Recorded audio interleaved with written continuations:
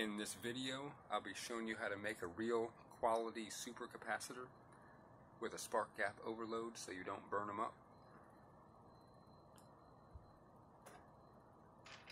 You can find the parts on my Patreon if you want to 3D print them, or it's pretty easy to make yourself. All you'll need is a PVC tube,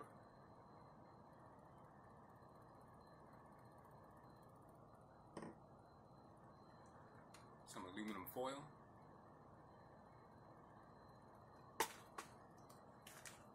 and 5mm thermal laminate pouches. Don't get the 3mm, don't skimp out, get the 5. You'll thank me later. Alright, well, sit back and enjoy. First, take a section of 12.5-inch tubing, and if you use my model files,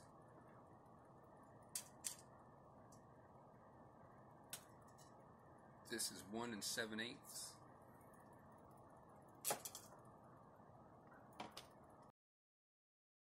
To make your supercapacitor, you'll need 6 8x12 sheets of aluminum foil.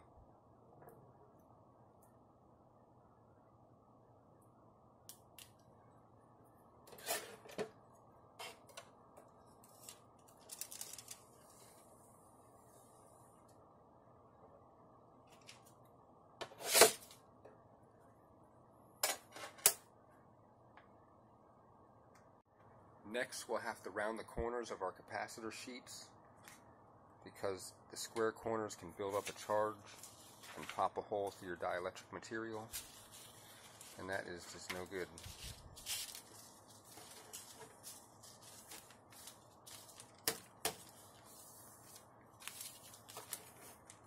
The easiest way, kind of, I guess,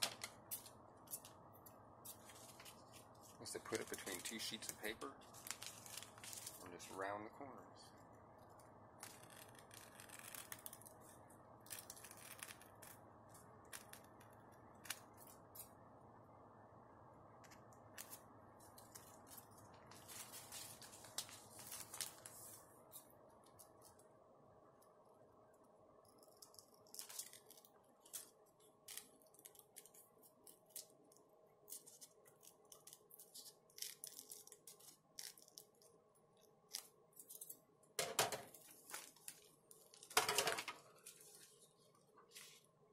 You're now ready for the next step. Now position your aluminum sheet in between the dielectric material.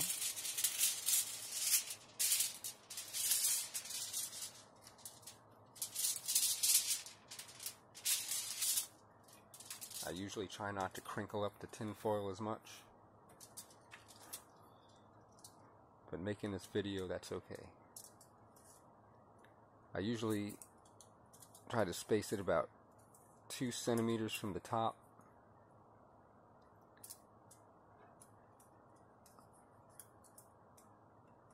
Because when they're layered over each other, you don't want this to pop out the other end and short circuit and ruin your dielectric material.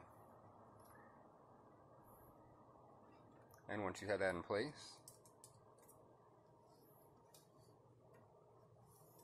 it's time to laminate.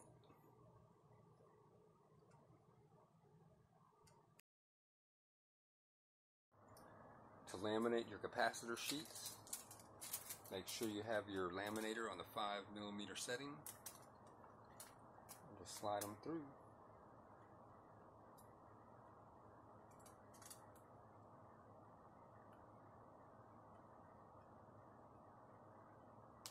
To make sure they stay straight, it's good to keep a couple of heavy books on hand.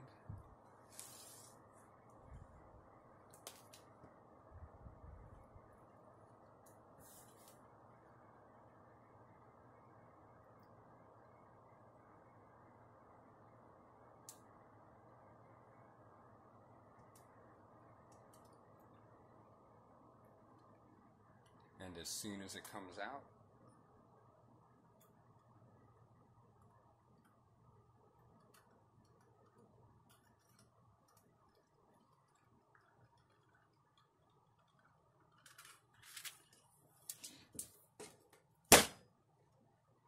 drop them down and keep them flat.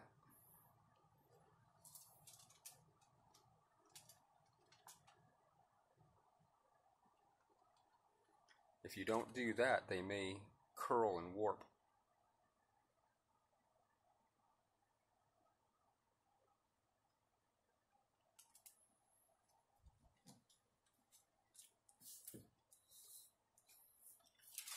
There you go.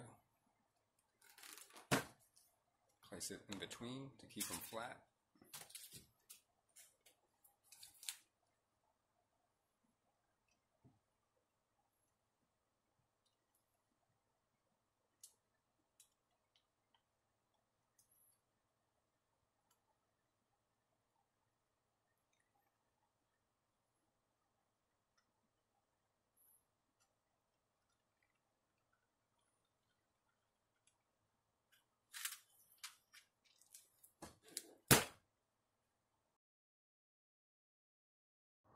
Alright, next take your capacitor sheets and turn every other one in the opposite direction.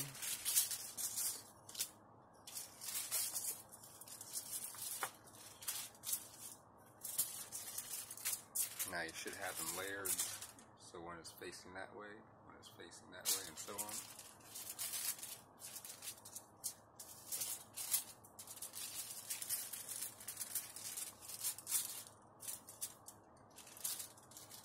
Now roll them up.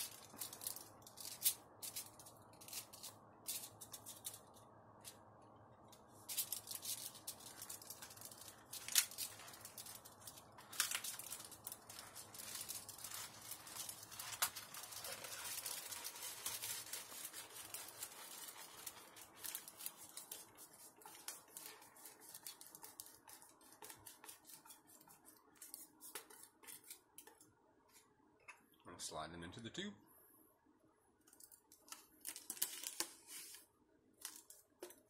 This part is a little tricky because once they expand, you have to grab them from the other end of the tube and pull.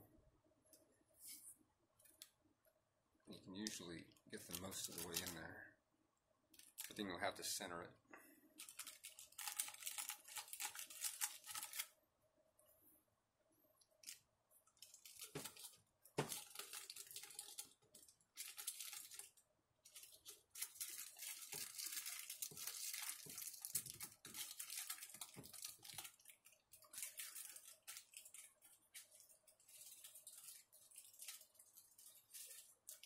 All right.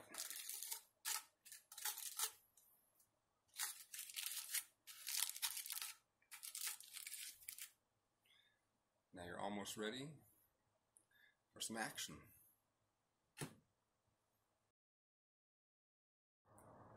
Once we have our capacitor in the tube, let's simply trim off the excess pieces of aluminum.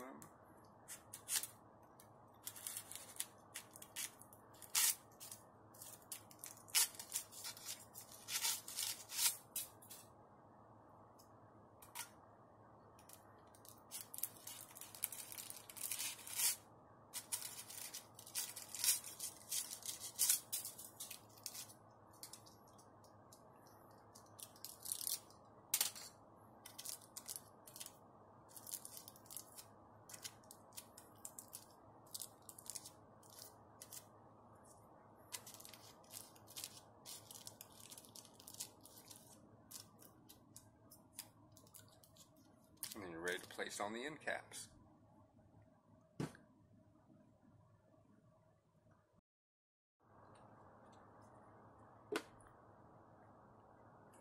Now the way I usually do this is I take a cone and I'll squish that nice and perfect.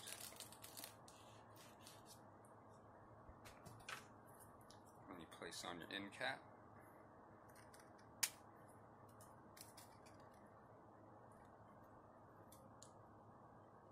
And if you 3D print these, you just take some foil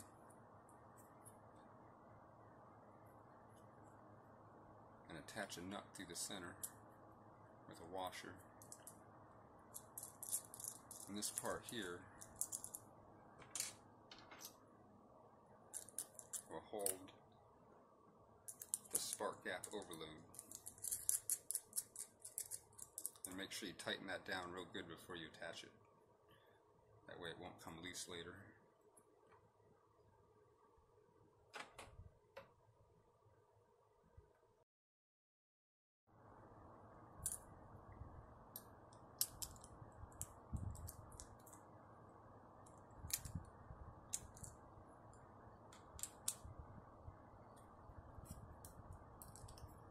Once you lock these down real well,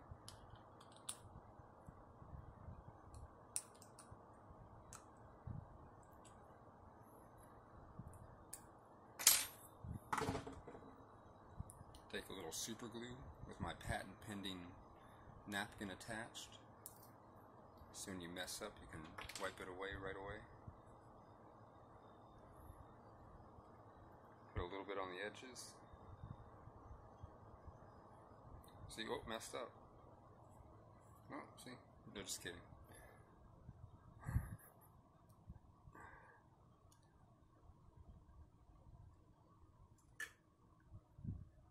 And then place it onto the end of the capacitor.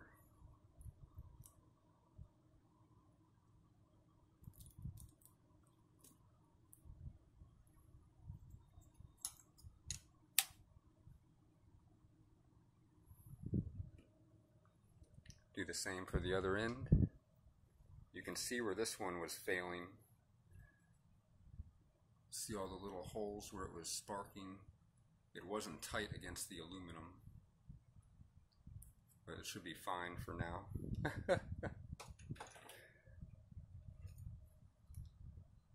Add your glue.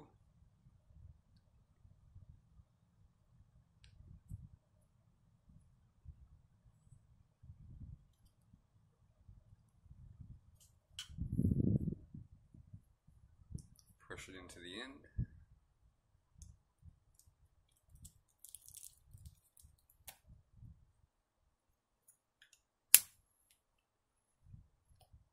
And when you're ready, you can position these so it's slightly larger than your spark gap.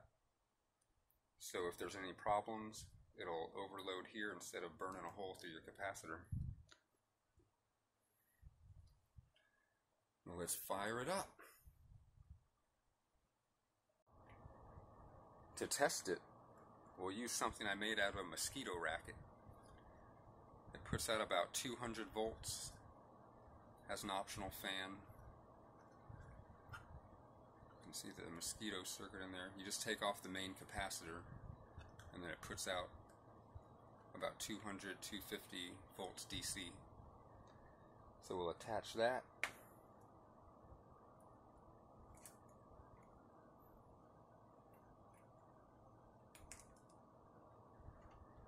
Plug in our power of 3.3 volts.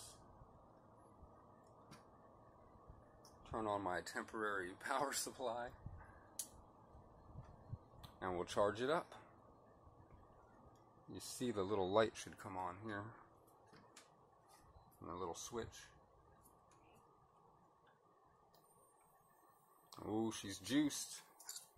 You ready for this? What's nice about this too is when you're ready to discharge, or if you need to check if it's discharged, you just tap your discharge stick across the terminals.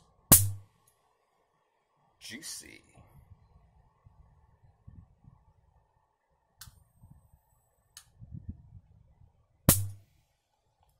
It's good.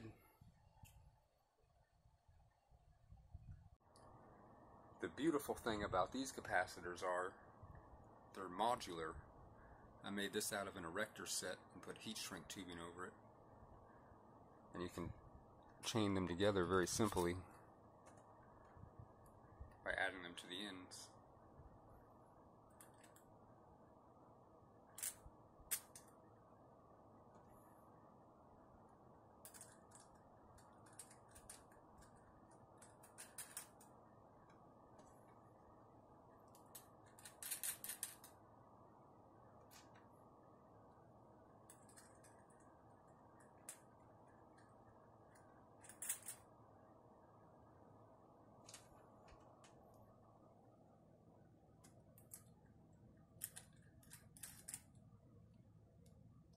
Now we can see the difference that two of them make. This, I think, is lethal voltage, so always make sure you ground everything out and be very careful. Let's try it out.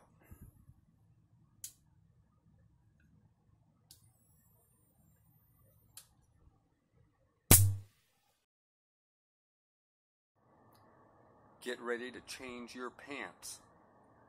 And volume warning. We now have it hooked up to the ZVS driver. And this is the kind of power you can get out of, this is almost industrial level. Madness level, if you will. Alright, prepare yourself.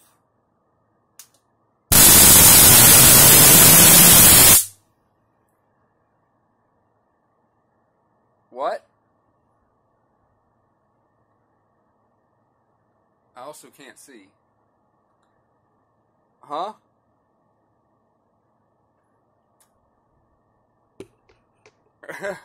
I'll be right back. I'm back. And now you're ready to power your Tesla coil. Be safe, and always remember to discharge your capacitors when you're done. See that? That would not have been fun if you touched that. Be safe and enjoy. Volume warning.